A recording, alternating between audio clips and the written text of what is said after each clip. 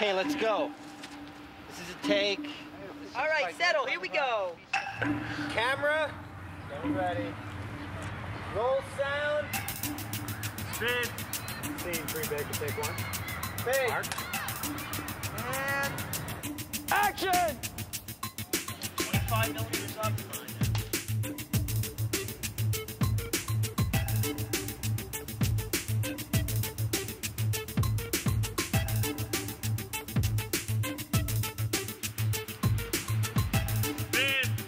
Montana takes 3. Mark. Mark. Remember the shot there. Oh, yeah.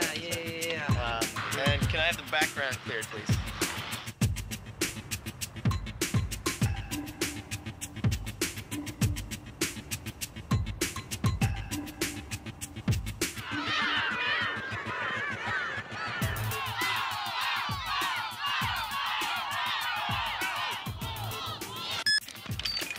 Jim, that was great.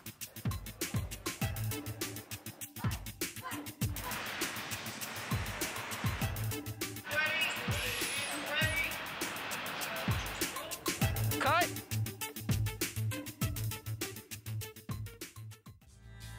I started out on this project writing it. I wrote the script, and I was like, all right, I'll shoot it, you know, maybe I'll get it in a Film 2 class, and I'll do it then. Class rejected the script. They didn't want to do it. They didn't want to do it as Film 2.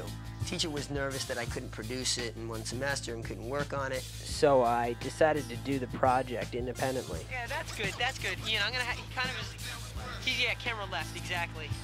I put together a crew of Emerson College students, and I also got industry professionals from Boston to work on the film. Technically, you know, responsible for the image quality, you know, what film stocks we're using, what lighting setup we'll be implementing. I've spent a couple months planning the shots, figuring out what I'd like to do with the camera, the movements, those sorts of things, and I'm definitely still learning a lot. A gaffer is the head electrician. What that means is he's in charge of all the lighting tools that are used on a film. I pick out what I think are the best lighting sources that will fulfill what the DP is looking for. I am the assistant director, and my responsibilities are to get the main talent on set, work with the script supervisor and the director of photography. A good AD and a good script supervisor can get the director in a bubble, so he shouldn't have to deal with anything else except getting his shots. Simple way to put it, executive producer is in charge of the crew and the talent's comfort. I've got to do a whole different assortment of things, right up to finance. It entails a lot of different things. So I find myself getting involved in the film in lots of different ways, with the exception of some of the creativity. I leave that entirely up to our director and his crew. I'm the production sound mixer for this shoot. I mix sound, and I work with a boom operator. I have an assistant, and together it's our goal to produce the highest quality sound mix that we can.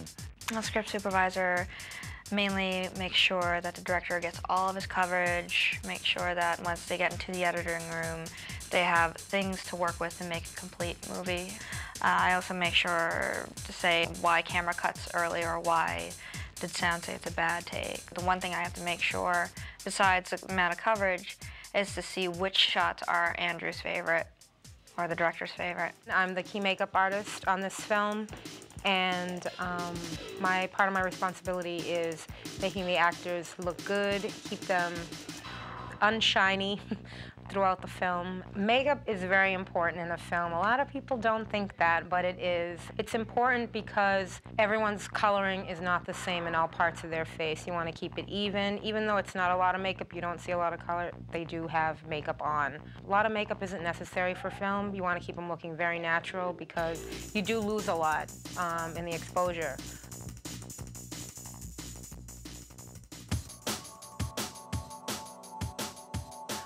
I have Jim Spruill, who played my boss in the movie Alma Mater. And he was such a good actor, and I felt like I had so much more to learn when I was around the guy. I thought of him when I wrote this part. I play the character, the homeless man.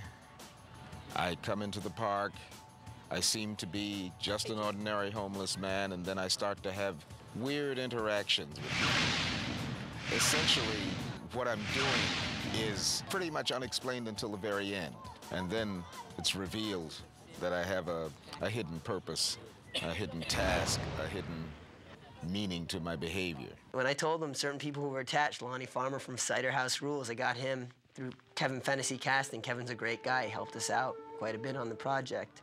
Here, making a short film, Andrew's film about, I'm not sure what really, reality, unreality. Got a bunch of good kids here, good crew. I'm playing coach, playing the coach. I'm also a mysterious figure that is unclear later in the film. You don't know who's who in this film, what's what, who's good, who's bad, who's up, who's down. Things of that nature, very ambiguous and interesting. My role is that of a businesswoman. The film is part illusion, part reality. It's a very interesting concept.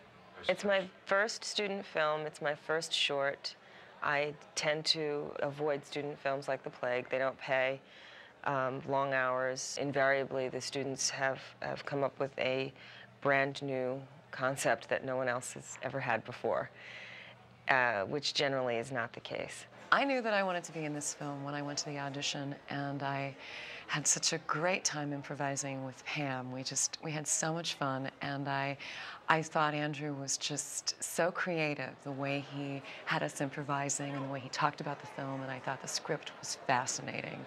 And as Pam and I were leaving the audition, we both said to each other, we had such a good time at the audition, even if we didn't get in the movie, it was worth the time. So it was just a gift. The role I play is titled A Businessman, and he is one of the three characters that sort of meets in the park that people dream about. And in the dream sequence, he is a chef, and he has this sequence where he's chopping and he's cooking duck, everything else like that. Then it gets kind of bizarre, and we go into a sequence where he runs into this room of screaming children, tells them to shut up. Shut up! Gets up on the table and starts dancing. As an actor, this particular movie is very interesting for me because I'm used to very verbal roles, and in this I have 2 words, and I really appreciate the non-verbal acting that I get to do in the film. We're here on the set of the first day of shooting the film, and we're in Salem, Massachusetts, in the Salem Common.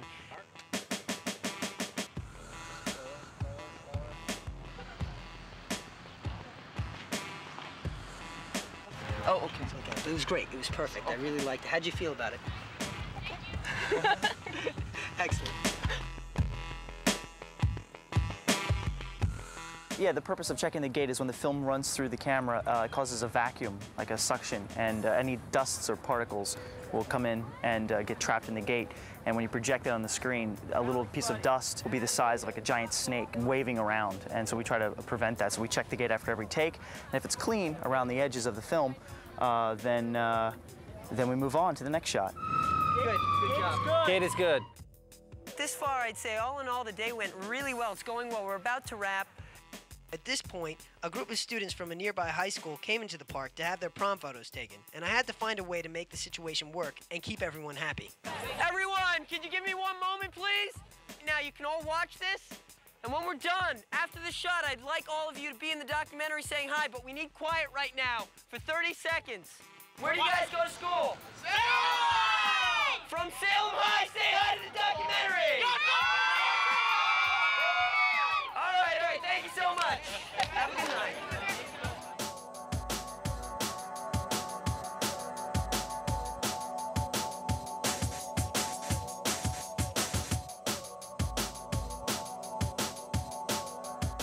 Today's great. It's going well. Dude, this is an excellent location. You couldn't find a better one. It's much more secure. It's great. We have places to put everyone.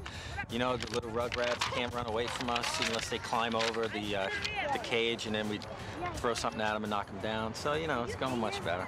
It's a lot easier, I think, today. It's a little bit more easygoing. We don't have as many shots to pull off. So everybody's at a slower pace and a little bit more relaxed.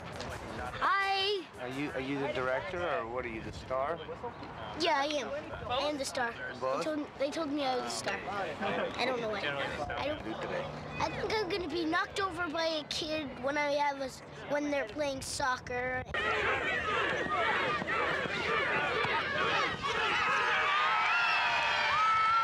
Well, I fell down earlier.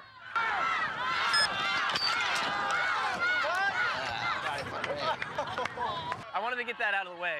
And then, and now I won't fall down now. I was in charge of getting all of these extras here. I was in charge of getting all the soccer kids, in charge of getting all the dancers that you'll see tomorrow. I'm in charge of making sure that all of them are set up, making sure all of them got here, their directions, that sort of thing. I make sure that Andrew has everything he needs. I'm kind of Andrew's more mathematical side. He gets to be creative. I get to make sure everything that he wants to be creative with happens. Every take, I try to record a couple key pieces of information. Number one, how long the take is, how many feet of film, what lens we're using, what our T-stop is, which is how open or close our aperture is. Also, you put in additional information, like if we change our shutter degree, if we run at a different film rate from 24 frames per second. There's developing instructions on here. Most things will say, you know, develop normal. This one is prep for video, which means they're going to transfer our negatives onto video for the director to look at. On this shoot, I'm doing G&E, grip and electric, but on a day like today where it's a wide open set and we're outside in the sun, there's not much electrics to be done. There's no lights, so I'm helping out doing whatever I can. It was really fun to be a soccer extra, but it was hard work. We came here like 6 in the morning. We've been here almost 7 to 8 hours. You gotta sit in the same seat you were sitting. You gotta have everything the same way you had it. You cannot move anything from that position. I didn't think being an extra would be that involved, but we were involved all day, which did surprise me that we were a big part of it. We probably won't be seeing that much in the film, but it was an important part for us to play today. Because the director is also the producer, that made it a little difficult. The production manager, who would usually be the one who would run the whole set, like it would be at the location and would be talking to the liaisons. She would be making sure that the craft services got here, making sure that everyone was fed, calling for equipment, and she walked out.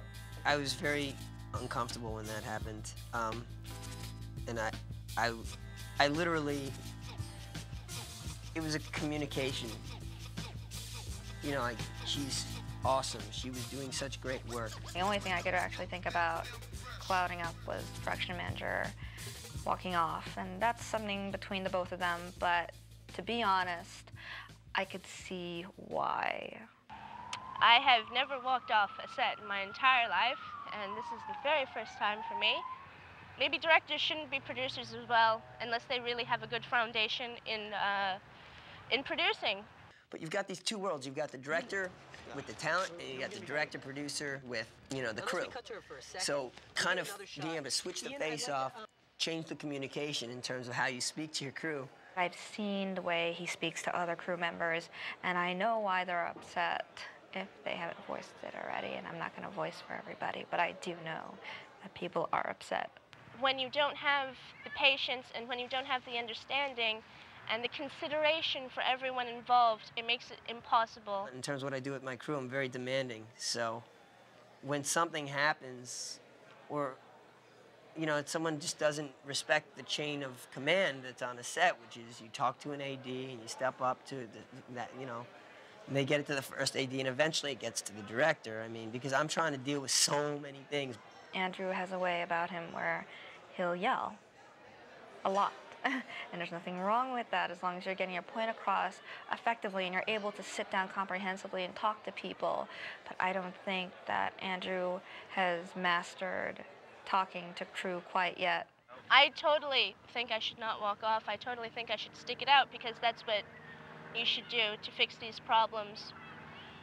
But at this point in time, I can't fix them. No matter what, you don't walk off the set, and it doesn't happen often because you kind of suck it up. But it was a rare occasion where I felt she was justified in walking because of decisions made by Andrew and the way Andrew treated her. Your reputation is the most important thing you have, and it's all word of mouth. And I suppose walking off is going to, mar whatever reputation that I do have. But, you have to be able to be honest with yourself. No matter how you feel about how someone's working as a director, you have a responsibility to the people you are working with who are going and to get through it. And you kind of feel for Ian and for Zarina and for the people who are working really hard and working for free.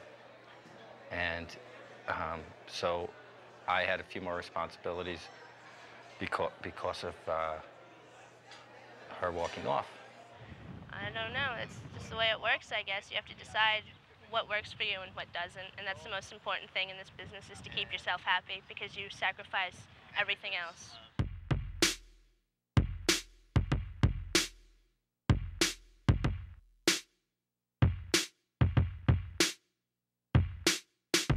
How's everyone doing? Great! All right, that was weak because you didn't say it when I said it. I said, how's everyone doing? Great! There we go. That's what I'm looking for. I think it's really good working with Andrew because he's a really nice guy, and I think he's very organized in what he does, and he makes sure stuff gets done, and we also have fun while we're doing it. It's important when you're dealing with young talent that you consider all the different angles that you can entertain them with. I want, yells, like you're panicking, very scared. Fight! Fight! Fight! Fight! Fight! Can you do that? You think you can do that for me? Fight! Fight! Fight! Fight! Fight! That's what I want. Okay.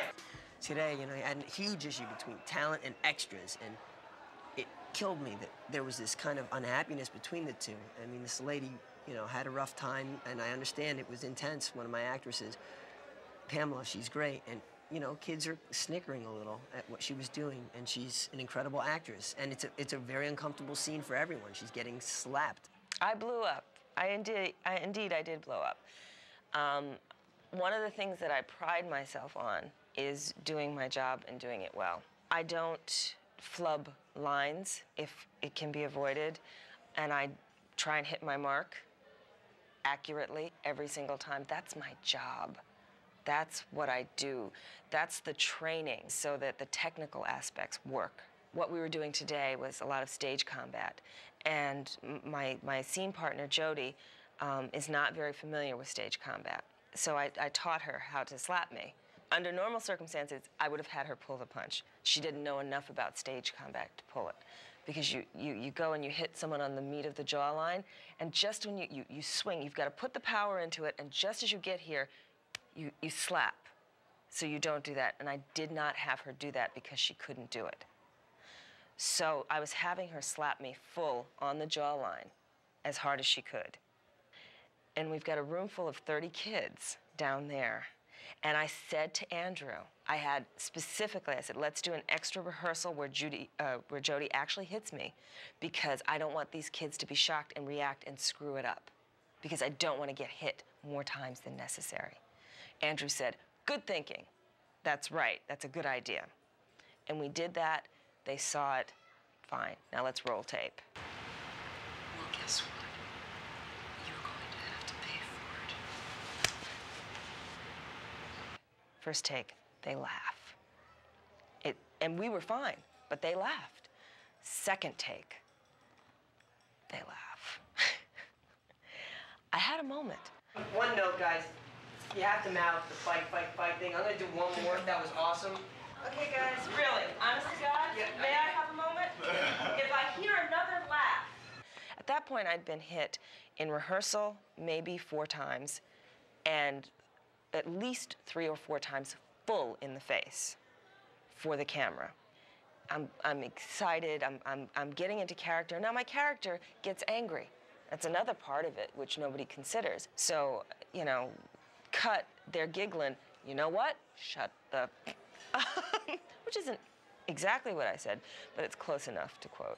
Oh, all right, everyone, listen to me now. I understand exactly how she feels, because I'm trying to make you guys look great here. Work with me here, and whoa, everyone, can you just, no, listen. No, I know. Hey, whoa. Guys. So to, you know, manage her going and getting angry at all the extras, 40 extras, and then the extras are like saying she needs to apologize to us. Now I've got to have the energy to connect with 40 people, not just 2 or 3 people. And you were telling me even between each shots, I totally know what you're talking about. You know. So what we're gonna do, we're gonna get, I'm gonna call you to walk around when we're ready for her. Why don't we like let Pamela just have a moment by herself, because she needs some. Cool. You want me to stay? I'm fine. All right, Jody can stay. You guys can stay. You got no, seriously. You guys. I gotta talk to the manager. I'm not pressed. I'm not pressed about it. All right. Come on. As long as you're fine. Hey, I'm fine. She just didn't have to swear at a child. You know, that's rude. That's not professional at all. I'm really, really sorry that anyone had to hear that, and you know, I'm sorry. And if you're willing to work with me, I want to continue. Are you willing to work with me, though? Yes.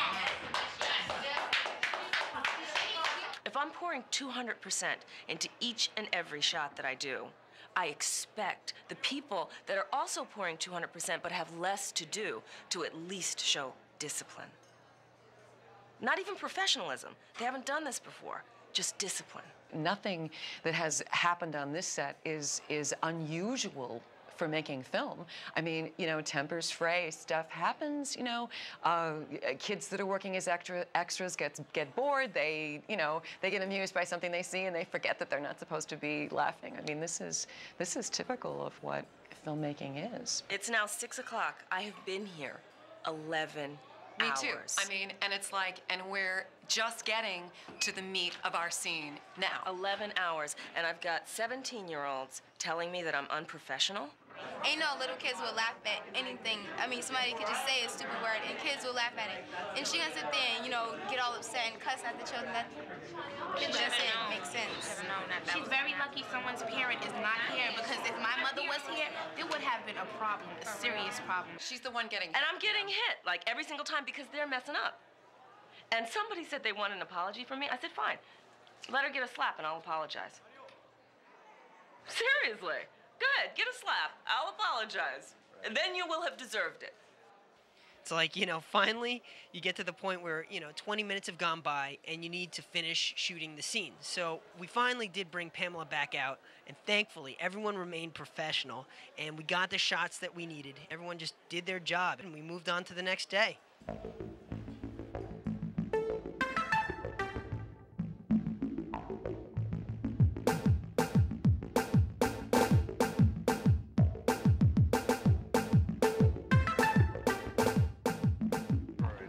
This is a big setup. Yeah, absolutely. I mean, we're basically lighting up a whole city block here, which is, you know, that's a lot of lights.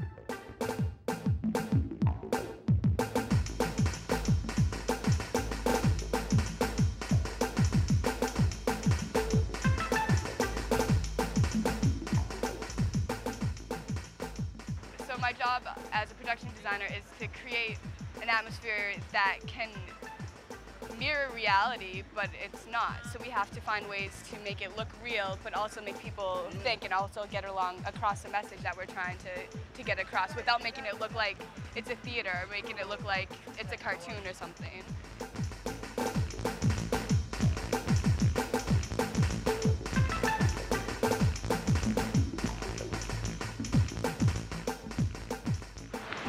It's gonna be a long night, 4 o'clock in the morning, I think. That's what we're going to. I'm moving dumpsters and picking up trash and moving it all over the street Bring 'em over with here. bare hands. I'm gonna get malaria. Pain is temporary, film is forever. Remember that. Action! Why don't they let us have full control? Help me, please. Cut, that's a wrap. Congratulations. Thank you. I actually played 3 characters. It was my first film, and I pretty much had fun. What made me fascinated about this script was that he brought some kind of idea about Buddhism, because I'm studying religion. Today was the last night of shooting. Let me see if I could sum up exactly what happened to me on the shoot tonight. Well, I got to deal with locking up the set, which at first seemed like a pretty easy job. Don't let people through, everything's fine, till the whores started showing up. See, we're in a bad part of Chinatown. It seems that this is kind of the combat zone. We had one lady walking around showing herself off. She turns around, all of a sudden, The officer that we had, she doesn't see him, turns around, she sees him, she takes off. Then a paddy wagon shows up, right? And they start arguing with one another. He turns around, he looks at what's going on, and he's like, what's going on? Do you have your permit? Where are your cops? Where are your officers? But he doesn't give us any time. He drives right down here over the cones, almost running over power cable boxes. And he's yelling at us because the whore said that we were in her territory. You see what just happened? No, what happened? A prostitute came up and complained about us shooting here. This is her area. And so he came and tried. It definitely has to do with the prostitute. It's like the craziest night ever. But in the end, it's like 4 in the morning right now. We're packing up. I've never worked at this capacity of being a second AD. This is definitely the most work I've ever done as a second AD, and it was definitely a test for myself. My overall feeling is that I was really lucky to work with an amazing crew, and many of them I've never worked with before. And I was in a position to be able to take care of them. I'm very happy that I worked on this set because I'm learning so much. And it's been a great experience that way. Bottom line is to be a script supervisor and to know what that experience is like and to be in this angle of film production is very important, especially if you want to become a director, because it will give you so much experience in terms of watching other directors with their actors, what they do wrong, what they do right, and what you might want to pick up when you become a director yourself. We're trying to do something that's extremely professional and make it look good. You know, we want to produce a product for people. So all these little things that happen, how small or no matter how big, you know, the show's got to continue on. So we find a way. As an executive producer, that's what you have to do. You have to find a way to make it happen and keep the show going. It takes time and it takes a lot of patience and it takes a lot of people getting on your nerves. If you go into it thinking that you're going to be Steven Spielberg or George Lucas or any director that you find phenomenal, you're in the wrong business. If I were to give anyone any advice who wanted to be an actor or a film student, it would be to make sure that this is what feeds your soul, because chances are it's not going to put food on the table for a long time. And I just thought it was a wonderful journey. I'm young, you know? I'm just learning. I've never directed something like this before, and I think everyone's teaching me something. I think I'll be ready to do a feature film after this thing.